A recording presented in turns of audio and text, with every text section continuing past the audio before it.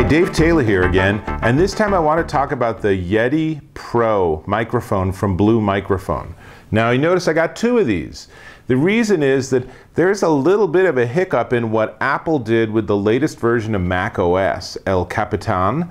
And what's happened is that if you have an older one of these Yeti Pro microphones, then you probably noticed that, like, unfortunately, some other USB 2 devices, when you plug it into your iMac or your MacBook Pro or any other device that's running El Capitan that has a USB 3 port, that it doesn't actually talk properly to the USB 2 device anymore. So the characteristic that I saw with my old Yeti Pro was that I would plug it in and it would see the microphone, then the microphone would go away. Then it would see the microphone, then the microphone would go away, and it became unusable. So I reached out to the Blue Microphone people, and here's what they told me. They told me that the more recent generation of their microphone actually should work fine. And here, let me show you the difference. I'll give you close-ups too. But on the old one, at the USB port, it only has a USB symbol.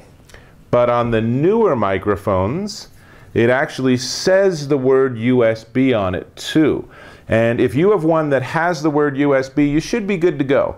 Failing that, then another way to solve the problem is to use a powered, here we go, a powered USB connector. And this one's the Belkin, and this unfortunately has to plug into the wall. It's to do with the power levels on the USB itself. So even if it's not your microphone, if you have a printer or something that's not working, using a powered USB port can actually help. And this one, this is the Belkin 4-port powered USB. It's 17 bucks. It's not like it's this massive investment for you. And of course, you get more USB connections out of it. So there's another plus.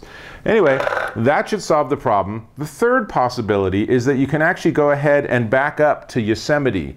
So the Yosemite version of Mac OS X actually works fine with USB 2 devices. Now you're thinking, well, I don't want to back up OS. I don't know that I need to buy or want to buy a powered hub and then have to deal with that, but I still love my Yeti, and I totally understand. They're really great microphones. So if your device is less than 2 years old, I would encourage you to reach out to Blue Microphone support and talk to them about the problem. And if they're more than 2 years old, and what they've said is if you tried the powered USB and that still isn't remedying the problem, they still see this as an Apple issue, and I think that they're reasonable. I think that's legit. But they will work with you on that. So you can hit them up through the Blue Microphone website. And like I said, ideally you get the newer one, and the newer one solves the problem. Now there's also some stories, some stuff I've read online about some people got an update to El Capitan and that's alleviated the problem.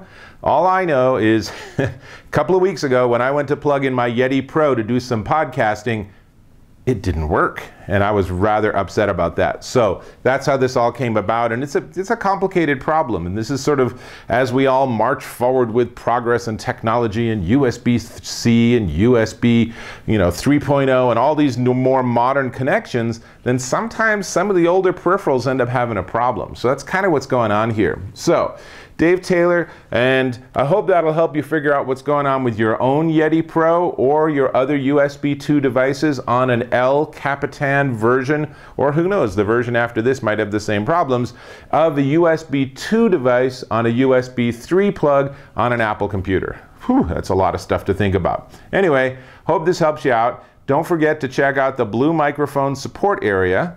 They actually gave me all this data, so what I'm saying should be completely in line with where they are, hopefully. And I'll catch you in my next video.